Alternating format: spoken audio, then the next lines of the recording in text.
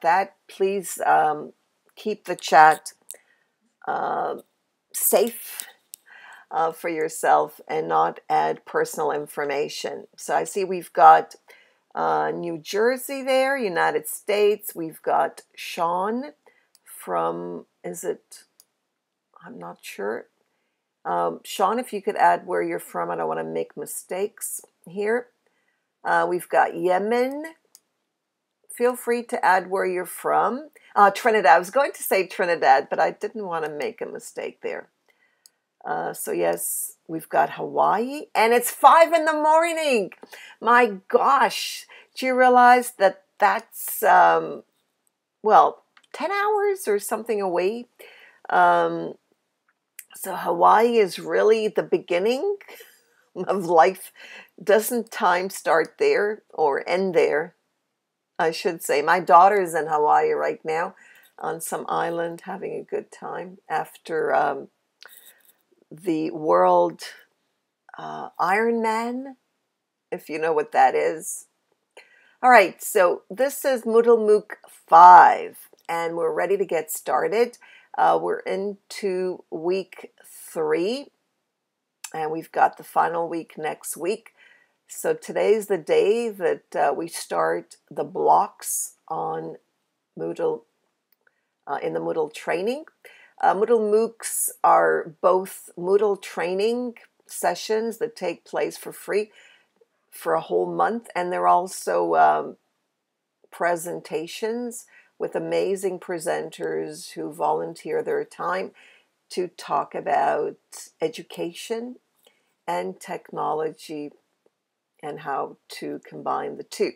So this session is going to be from Sweden, so to speak, because the speaker is from Sweden. There she is on the top right here. And I'm going to pass on the mic to Dr. Ebba, who's going to be speaking right there. There is the session about online learning and learning analytics. Ebba is very passionate about sharing. She's involved in open education resources and everything that offers free learning online. So it's a great pleasure to have Ebba with us. I'm not sure whether we'll get your, I believe your webcam is not working, so I'm just going to pass on the microphone. And been with the support since lunchtime today, and yes, but now we are here, and I understood that you had a rather interesting discussion about a book with the name Wait. I think I have to look for that as well. So thank you very much for the invitation to be a speaker here at Moodle MOOC 5. I'm very happy for that. And thanks for the earlier introduction, Nelly. I see that many of you are from Trinidad and Hawaii and Scotland. So welcome everyone. Just very brief about, I have no video because the video couldn't work, so I have just the sound. My speech will be about learning analytics and online learning, and I'm a PhD working at Lund University in Sweden, and I also work with some of the other universities here in Sweden as a consultant on online learning and quality. I'm also involved in several international organizations on the topic online learning and quality. For the moment, I work with an international international research by ICDE, which is the International Council for Distance Education, on quality standard systems, trying to see what is on and what to recommend members, and also what to recommend for UNESCO and for OECD and like in Europe, the European Commission. I also work on as an evaluator for a project which is called Sequent, in a European project with several of the large organizations here in Europe about quality in online learning. I'm very much interested in this topic, and as you may know, learning analytics is very hot for the moment, so that was the reason why I chose this topic. I'm involved in the most of the European associations on the topic about quality and online learning, and also, as I said, the ICD. So here are just some of the abbreviations. I'm also involved at national level here in Sweden on the organizations working with it. I did my PhD about benchmarking e-learning in higher education, and that was 2 years ago in Oulu in Finland.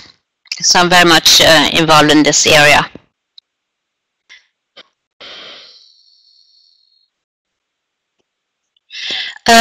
So why is this important to talk about? Because the number of higher education students in the world is expected to quadruple from around 100 million people in 2000 to about 400 million in 2030. And that is quite a lot.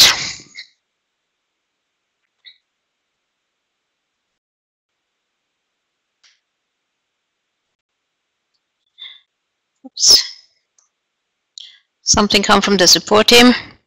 So to accommodate all those students, we need to build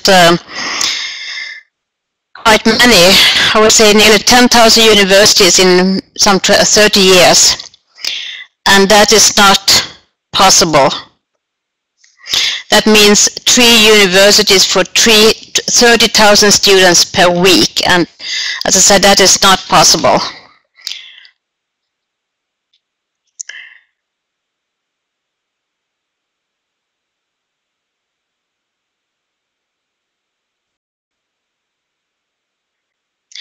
And also, students expect to choose what they learn, how they learn, and when they learn, and also from where, as universities are available from all over the world for students nowadays. And that makes a difference. And also we have all kinds of social media. And as, for example, Anka Mulders, who is the Vice Chancellor of 12th University here in Europe, in Holland, she says that that is true for all universities. This is just one example. She is very active in the area. Open and online education allows people from around the world access to the top education of universities. And of course she promotes her own 12th University. It enables everybody who wants to develop themselves and accommodate the increasing number of students seeking higher education. And that is why universities are so keen to be on the front line in this movement with online learning. So students can get world-class education to everyone from everywhere. But how it is really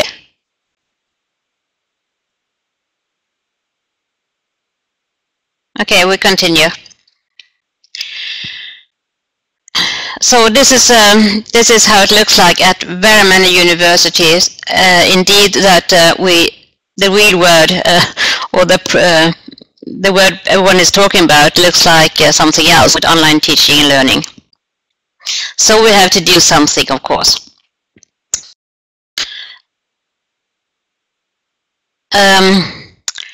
I think this slide with the e-learning timetable is rather interesting because it says something about different developments during the last 30 years. But I will more like to stress the 2 last ones. The MOOCs came, massive open online courses. In 2008, something very interesting happened. And you may remember that everyone was talking like MOOCs like a hype, or MOOCs like a disrupted education, and a tsunami, or an ice mountain, or a lot of different wording. And also about learning analytics came 2 years later. And in the New Media Consortia reports, which come every year, they have been talking about massive open online courses and Learnalytics since that time. And now we are in 2014 and still something is, we're not really prepared how to deal with it. That is why I think this topic is very much of interest, how we can talk about online learning and learning analytics and what we can learn and what we can do with it, because it is time to act. So John Daniel, who was the former president of the Commonwealth of Learning, and Stabenka Ovalik's, they wrote about this report about guide to quality in post-traditional online higher education. And I think they have coined a new concept, very important to deal with post-traditional online higher education. And with that I mean MOOCs and open educational resources and this open movement which we are facing. And they say and they stress that we can't handle these new things in the old traditional educational model. So they say, for example, it's time that we accept this challenge and to recreate our institutions for service in the network lifelong learning context. They say also that the quality procedures for improvement aim at enhancing future performance rather than judging past performance. And they say also that growing disruption of higher education traditional business models, there is a steady move towards openness that is driving innovation and has the potential to create a new paradigm in higher education. And they say that the biggest challenge in innovation is envisioning a new paradigm and abandoning the old constructs. And that's why learning analytics has a role to play, I think, to face all those challenges. Just very, very brief about MOOCs, because I think all of you are familiar with that, but just so we are on the same kind of page. Massive open online courses, that means that every single word in this abbreviation counts. Massive because it's a large scale, open as it's opened. You just need internet and a device. It's online and it is a course. And this is how Stephen Downes describe it. And quite often MOOCs are like different learning units, and they are often like 3 to 10 weeks. There are sometimes learning blocks and learning activities, and they are very often with text and discussions. I will not go that much into that. And we also know that there is a lot of students entering MOOCs, but not that very many when the course ends. And of course, the MOOCs are also divided into courses and areas and to modules and program. And I think that is more and more common, that you have different kind of layers in the MOOC. Some modules are totally free, and if you like to have something extra, you have to pay for it. And also, if you like to have a certificate, you have to pay for it. We also know, like,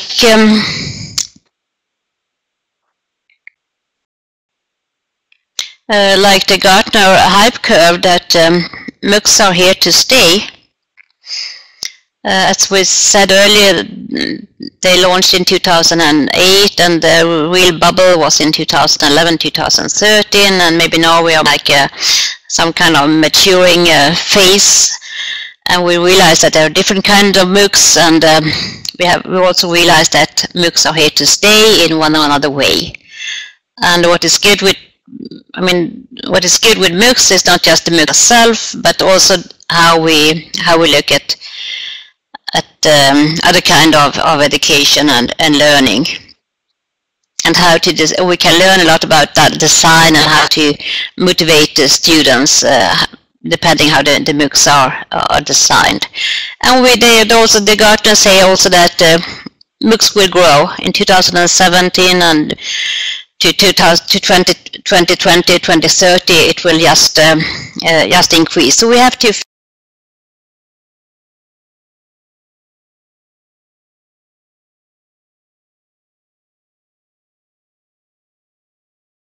like very much.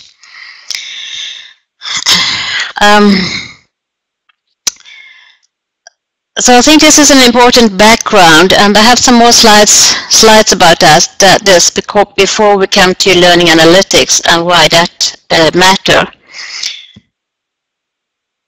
Because we need to see what all this kind of disruption really means. We know that the disruption have taken place in music, in banking, in citizenships, and all these kind of things, but not far in education so far. I saw a while ago how you can compare innovation in education with transporting, for example, coaches and cars and these things. With the coaches and when the cars was developed, we built new ways of transports, new ways of networking, new ways of lifestyles, new models of the cars, etc. I think this is a nice comparison with education.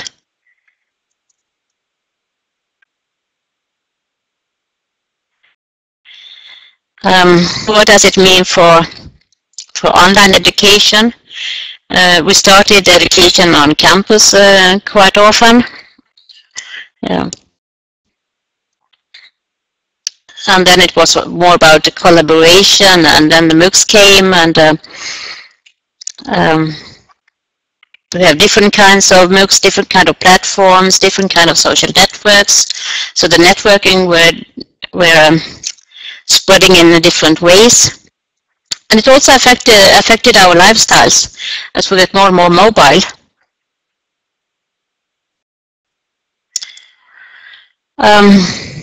Here's just again an example. There are different universities who are rather far ahead about online learning models, like Harvard and like MIT, and just to mention some. And life is, and education became more and more diverse.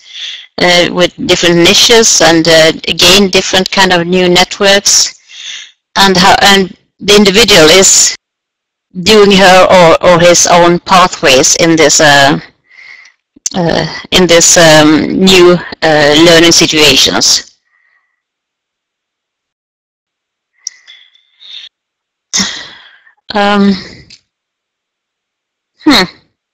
This slide looks a bit strange when it appears here, because the text is very small, for me at least. But what about, I've just very briefly gone through the development of MOOCs, and that MOOCs is here.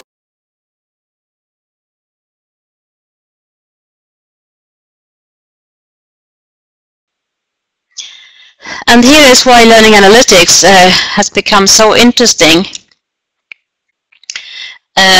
As I said, the New Media Consortium raised learning analytics already in 2011, that is more or less 3 years ago. And in each edition of their journal or their report, they mention learning analytics. So why has that been so interesting? It is because of the MOOCs, because for the first time we have really large scale data and big data. Of course, we had a lot of data before with ordinary courses and also with ordinary online courses, because we could track students, we could track courses, but it wasn't as scalable as it is now. And George Siemens, who was one of the founder of the MOOCs and also about learning analytics, he says that it is a field how we can deciphering the trends and patterns from educational big data or huge sets of student-related data to further the advancement of personalized supportive systems of higher education. And this is what everything is about. And we're all talking very much about personalized education, as the student, as the individual can take courses, can learn from everywhere, from anyone, anywhere, anytime. The content is available, and they can just choose what they like.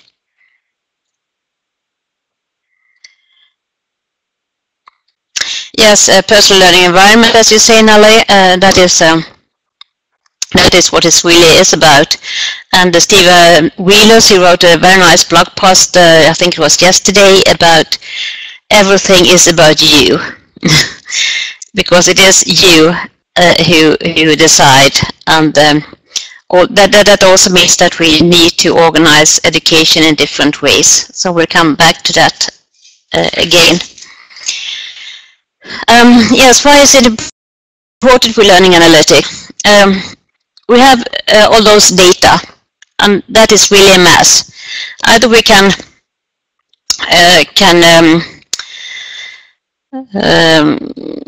see it like those more with semantic way and with a different threads, and everything is like a mess. And we can't follow the yellow or the red or the blue one, for example, in the picture, in the image to the left. Or we can try to organize that like we do in the garden, for example. And we can also treat the data and cultivate the data as we do with plants.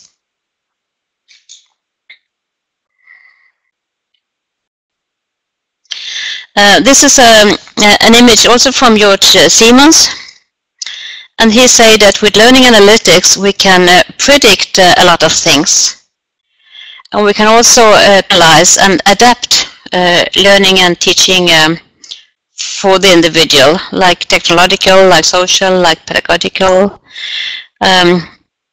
We can the profile of our students, our learners.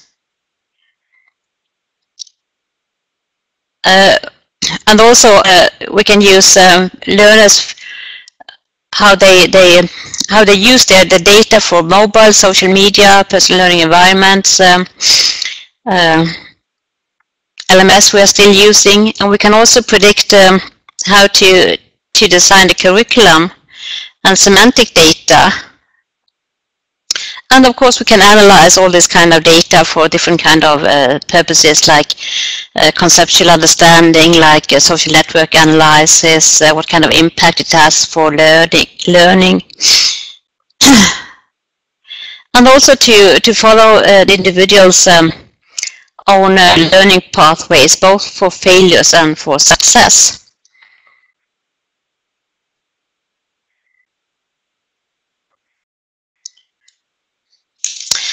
In Europe, we have a pretty new project which is called LACE. It's about learning analytic community exchange, and that has grown tremendously, I will say, and got a very nice impact in Europe. I don't know if you have heard about it.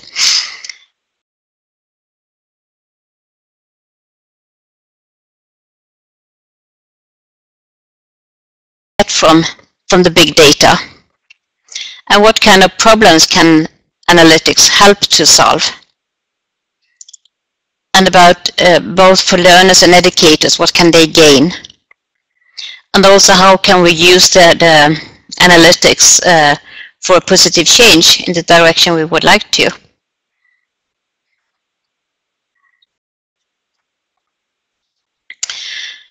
I will not go through this slide in total, but just colored squares. This says that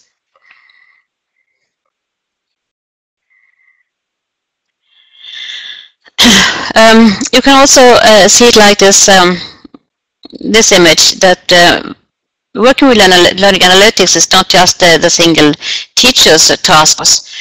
There are different kind of stakeholders. There are different kind of competences.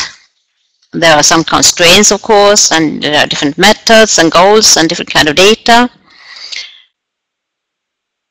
This is just to show that working with analytics is rather complex, but if you do it in more systematic ways, you can gain a lot from it.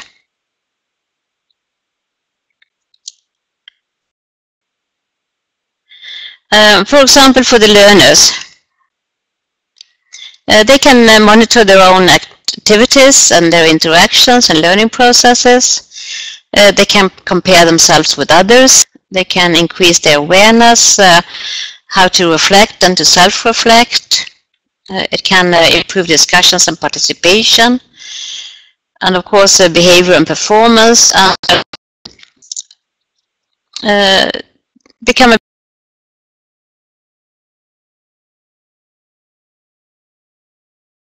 help us with. You can see the same from the educators or the researchers. They can, for example, explore student data, identify problems, discover patterns, find early indicators for success or poor marks or dropouts. For example, with UX, it used to be said that there is a lot of dropouts, and with the learning analytics, you can maybe see what is the patterns for the dropouts. And map data. You can, of course, improve teaching and how to facilitate resources and environment for learners. So academics can also learn a lot by learning analytics. And also the organization as such, university, or the universities, both at local and regional and national level. You can analyze the students. You can more make tailor-made recommendations to customers, like for example Google and Amazon and Netflix are doing. For example, with and Booking.com, you have booked this hotel, and maybe you will be interested in this hotel as well. And this goes the same for courses or for learning tasks. You have now done this course, maybe you are interested in this course also, or this can be complementary for what you already have done. So you can get more customized recommendations for the learners. And it can also be used for organization to allocate resources. We need to also work more sustainable. I think for example, in Sweden, we have just a large investigation now that our universities really offering what learners are asking for. And I mean, that is really a task. And you can personalize learning paths. And I think learning analytics is very much about personalization and how to work with that. Here's again a slide about for who can benefit. I mean, both on departmental level, but also directly on course level.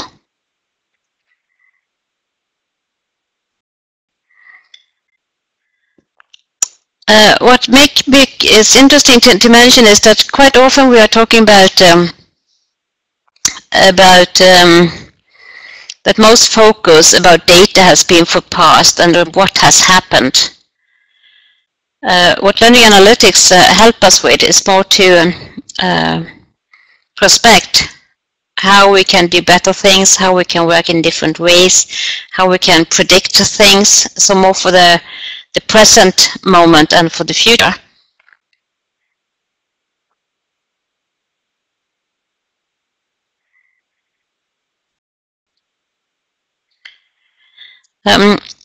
So we need to have infrastructures and frameworks in place for the work with learning analytics. And I think that, and I will argue that universities have to plan and to structure their infrastructure for this new trends. And the new trends is not just the learning analytics as such, but also the social learning analytics, including those social tools. And also data from the physical environments. For example, gestures and eye tracking and sensor data, which also play a role here. And all this kind of information can be used to monitor attention, engagement, and emotional state. So it's not just about fact and figures.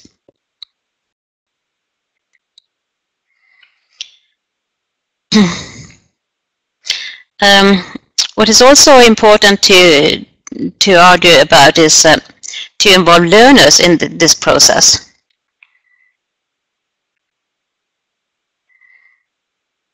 And of course, they need to know how they should be labeled and how they can be part in this big new way of doing things.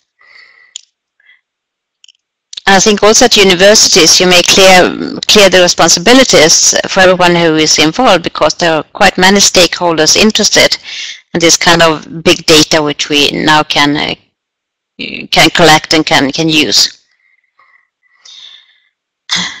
And also that maybe there need to be ethics committees and of course also legal committees and a lot of I mean there are a lot of things coming with learning analytics. So it doesn't hurt the individual in any way, because the data is very sensitive. I will just show that already Stanford had taken a huge leap forward with the learning analytics and MOOCs, and they have a special homepage for that. Likewise, the Socrates, who also work seriously about learning analytics and MOOCs, like this cafe latte with a very nice image of MOOCs on the surface, but you don't really know what this is with the coffee as such. I think it's a good image. edX has already, which is one of the platforms for MOOCs, they have also very seriously started to work with data and analytics and learning. I just those pages because there is a lot going on now on the area. And here is about Sir John Daniel again, when he wrote his paper on muses in a maze or myth.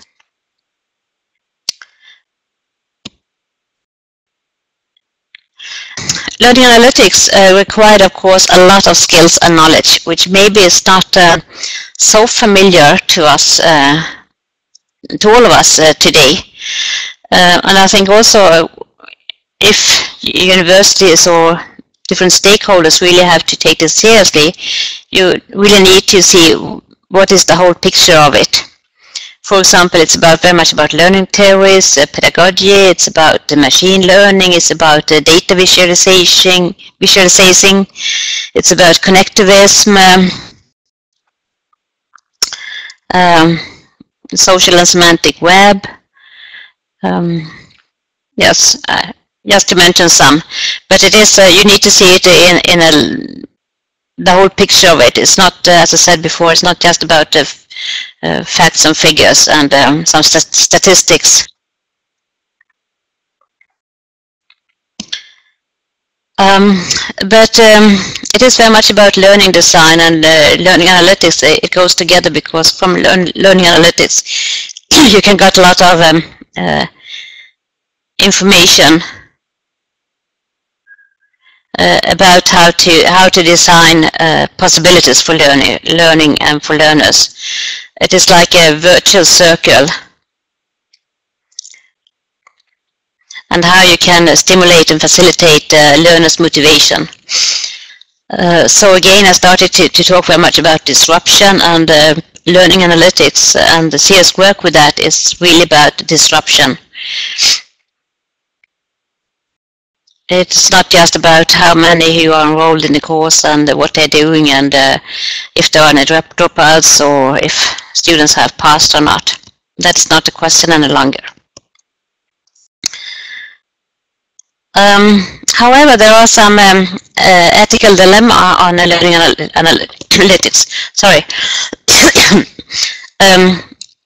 For example, as like in this image, as I said, there are many stakeholders, and Sometimes questions or issues are on each one's table or share. There is a risk that something falls in between. That's the reason why you need to have an holistic approach in it.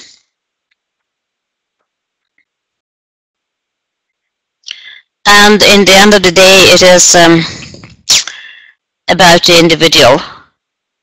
What can individuals learn from it, and how can learning be more facilitated, more effective, more fun, more. Sorry that those small headings are in Swedish. I forgot to change it. But it's very much about mobility, about collaboration, openness, personalization, and about quality. And through learning analytics, we can really learn a lot about how individuals are learning, and how we can make it better for them, both for their study situation, but also for society and the work in society as such.